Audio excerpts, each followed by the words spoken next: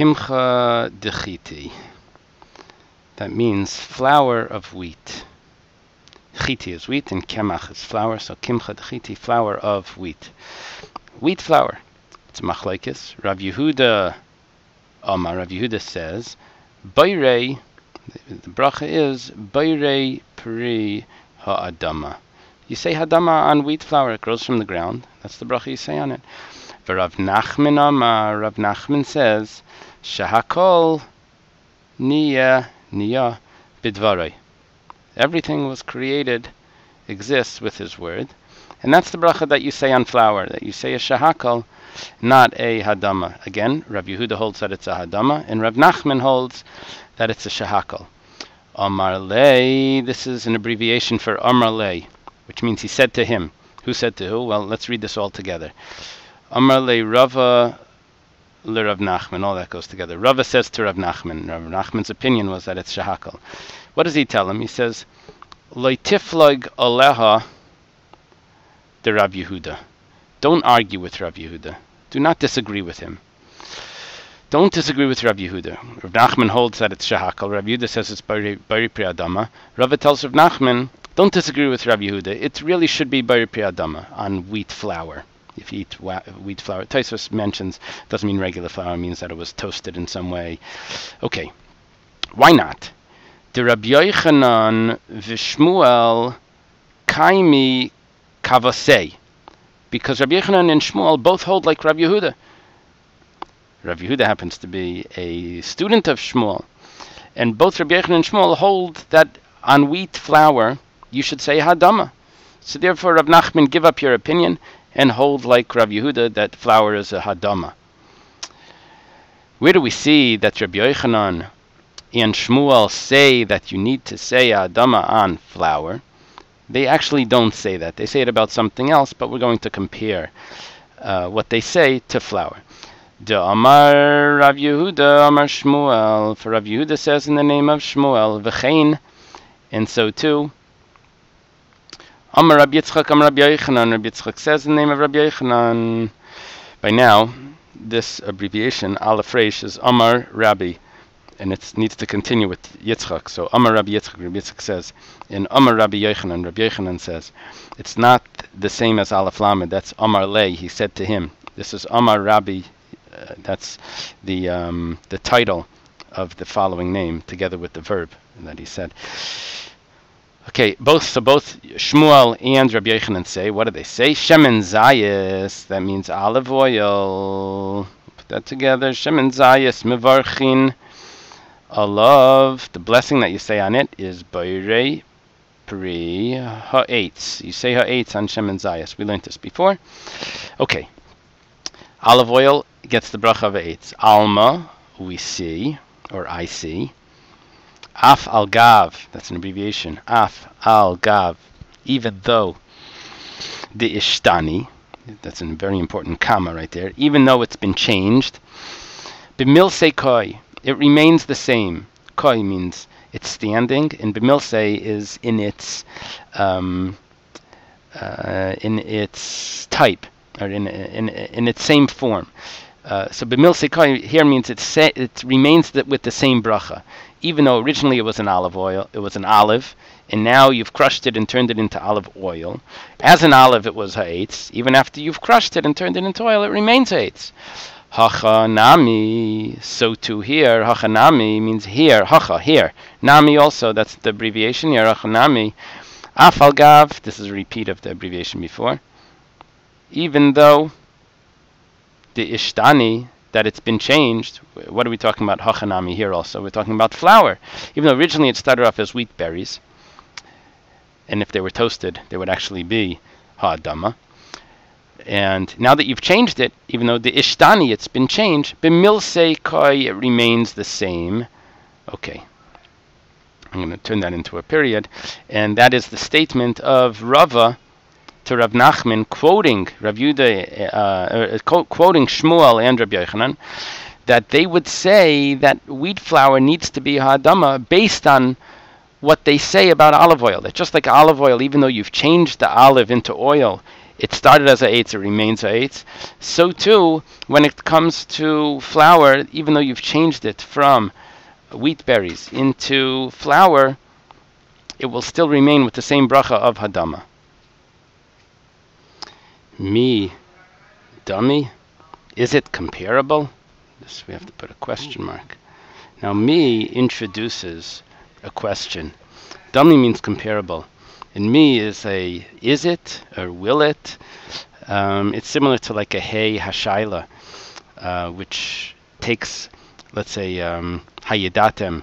Like yadatem is you know. Hayadatem, let's say yadatem is you do know.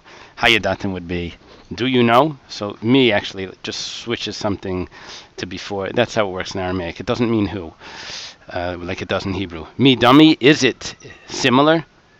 Which means, can we compare really olive oil to wheat flour? Hasam, they're referring to the olive oil. Lesle iluya achrina. There is not another improvement. Lesle is the opposite of what we're going to see here. Isle. Lesle means there is not, and Isle means there is. Iluya achrina means another improvement, which is like ishtani, the way that it changes. Olive oil is olive oil. It starts as an olive and it comes to olive oil. That's the finished product. Hacha, here, referring to wheat flour, Isle iluya achrina. There is another improvement. And what is that improvement? Bepas. It's with bread. That means that right now, this is just an ingredient. It's not the finished product. And therefore, the bracha should not be a hadama, but rather the bracha should be a shahakal. So, in other words, the comparison that Rabbi Yochanan and Shmuel would definitely agree with Rabbi Yehuda that says that you say hadama on wheat flour is not a good comparison because they were talking about olive oil, which is the finished product. So that gets a ha'etz, which is the original bracha. Okay, now the Gemara says, V'chi, and when is slay, when there is iluya achrina, another improvement. And this is a nice long question. Loi mivarchinan aleha. We do not say, we do not bless on it. Bayrei pri adama, who creates the fruit of the ground. Ella shahakal, rather only a shahakal. This is a question. Is that really so? That whenever something is still needs to be improved, it's only an ingredient. The ingredients are only get a shahakal. They don't get a hadama. V'ha amar Reb Zera. Now, we've had the Aleph Resh before, and that meant Amar Rabbi, and so it's Amar Rabbi Zera. But here it has a Hey, and it means V'ha Amar Rabbi Zera. Now, you would expect there to be two Alephs, one for the V'ha and one for the Amar. It actually doesn't have to be like that. You can have just one Aleph with the comments under it. V'ha Amar, and it could be one word. Amar Reb Zera, and but Reb Zera said, this is the continuation of the question, it's a proof. I put a question mark, it doesn't mean it's the end of the question, it's the answer. This is proving the question. We're going to put another question mark when this is done. Amar Reb Zera, but Reb Zera says, and he says in the name of Amar Rav Masna says, in the name of Amar Shmuel, in the name of Shmuel. That's a nice long quote, three generations, yeah? Rav Masna was a famous student of Shmuel. I think he actually learned in Surah. He learned under Rav as well, and he came to Shmuel. Shmuel praised his knowledge in darshaning psukim, which was not done as much in Nardai as it was in Surah. And Reb Zera is the famous Reb Zera that went from, he was a friend of Rabbah, that went from Bavel to Eretz Yisrael. Okay, so Reb Zera says in the name of Rav Masnu, says in the name of Shmuel, Akrachaya. Krachaya is raw cabbage. That's how we translate it. But actually, the aleph means on. That on, krachaya. Kra we translate as cabbage, but it's probably more like a gourd. Pumpkins is something from the New World, and but they did have gourds there. The difference between a gourd and a pumpkin, besides for possibly it looks different, is also the flower color is different. I believe pumpkins have yellow flowers. So akrachaya, on raw cabbage or raw pumpkins, v'kimcha desari, and barley flour. Kemach is flour, and sari is like the word so'irim, barley. Akrachaya, and on barley flour. Mivarchinan, we bless. Mivarchinan alayo, let's put that together. We say on it, shahakol niya b'dvarei, that everything exists with his words, with his word. Okay, so that means that raw cabbage and wheat, and not wheat, barley flour gets a shahakol. My lav, is it not? The word my does not mean is it. The word my means what, but what it really means is what is the circumstance, is it not? And we drop that circumstance, is it, and we just put my lav, and means what not, but that's not really what it's saying. It's saying, is it not dחיטי, that if it would have been wheat flour, de doesn't mean, de means of, דחיטי, of wheat, that means flour of wheat, that would be bayrei pri ha'adama. Okay, now let me explain what we just did here. Let's move this away. And what we're saying is like this.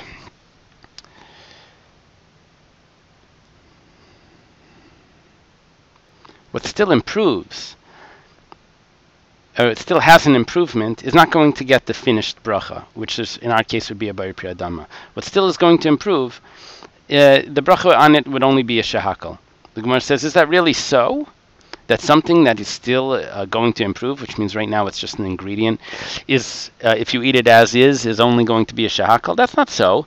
I'll tell you from a statement of Shmuel that that it's not so, that you would actually say hadama on things that are only ingredients. So for example, what was his statement? He said that on raw cabbage, raw gourd, and on barley flour, you say a shahakal. Now, why did he say barley flour? It must be that barley flour is unique, that it gets a shahakal. But if it would be wheat flour, then it would have been a hadama. So that's a proof that wheat flour could be a hadama, even though it's still going to improve. So things that will improve can still be hadama. They don't need to be a shahakal. Now, actually, this is really what we were talking about the whole time. We don't have to say this as something that is going to still improve.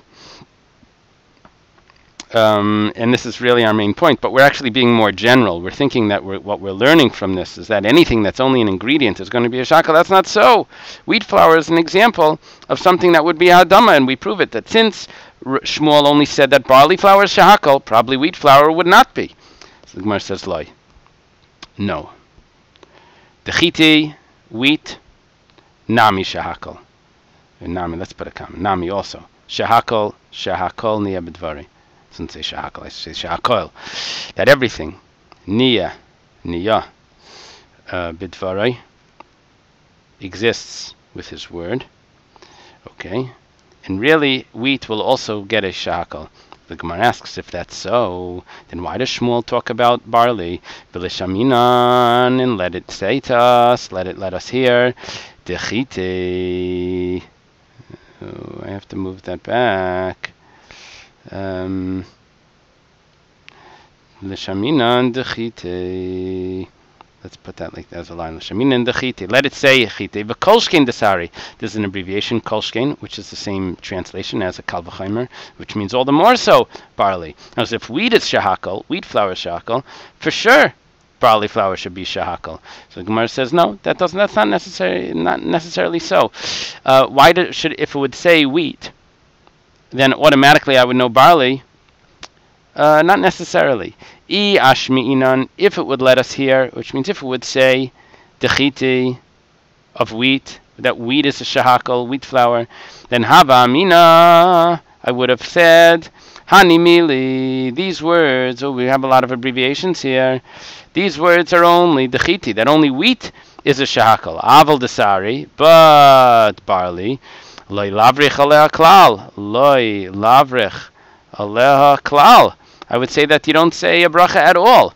Kamash malan, it's coming to let us hear. Another abbreviation, kamash malan, it's coming to let us hear that on barley you say shahakal. In other words, you can't tell me that dחיטי is shahakal, and automatically I would know barley. and from the fact that it doesn't do that, it means that chitim is hadama.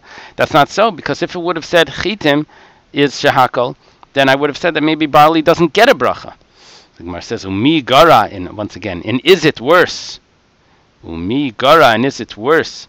Mi melach v'zamis, than salt and brine. Ditnan, that it was taught in a Mishnah. Ditnan, that it was taught in a Mishnah. Tanan is the Mishnah. Ala melach, on salt. Va'ala zamis, and on a brine. Oimer, he says, Sha'akol niya b'dvaroi, that everything is with his word. He says that bracha. Okay, so this is a question, that why would I think that barley doesn't get any bracha at all? Is it worse than salt? Or this fish brine? That you say, that on those things you say a shahakal? Okay. Gemara says yitzrich. No, it's necessary. It actually is worse. Salka daita chamina. I can write that in over there. Salka. Salka, that's a kuf. Salka daitach. Or salka daita, that's an ayin. Salka daitach. Salka daita. Amina. Aleph amina. That means it would go up into your mind to say. I could have thought. Salka daitach amina. Melach, salt, vizamis, and brine. Ovid inish.